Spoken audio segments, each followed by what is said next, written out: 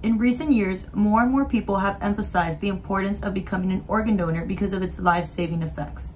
As of 2020, more than 169 million people in the US are registered organ donors, and while 169 million may sound like an astronomical number, only 3 out of 1,000 people die in a condition that allows their organs to be donated.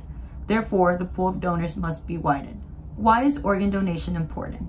Many benefit from the process of organ donations, starting with the family of a deceased organ donor.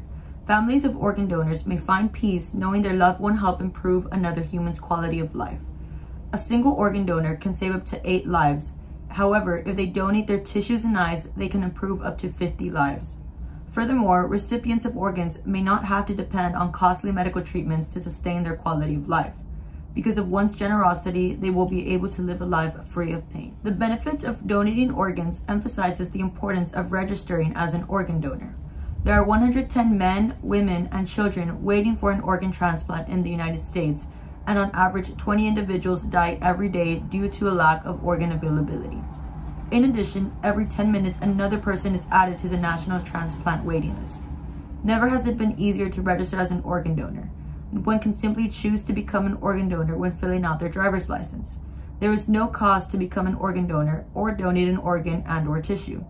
In addition, there is no age limit for organ donation. Organs that can be donated include the heart, kidney, pancreas, lungs, liver, and intestines. Tissues include bones, ligaments, tendons, fascia, veins, and nerves. These organs are matched to recipients through the United Network of Organ Sharing. They match organ donors with patients at the top of their waiting list.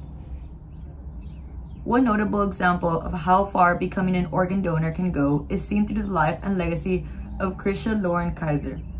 Krizia was born on June 13, 1994 to her parents John R. Keiser and Martha Gonzalez Keiser. Krizia was described by many as a loving and caring individual. She was a star student at Colonel Santos Benavides Elementary and graduated class of 2012 from Alexander High School. On June 6, 2013, at the young age of 18, Krizia passed away from a massive aneurysm at Methodist Hospital in San Antonio, Texas. Since she was an organ donor, on June 7, 2013, she saved 4 lives by donating her lungs, liver, pancreas, and kidneys. She is the true definition of what it means to be selfless, as her ability to see past herself saved the lives of many. You will forever be remembered, Krizia.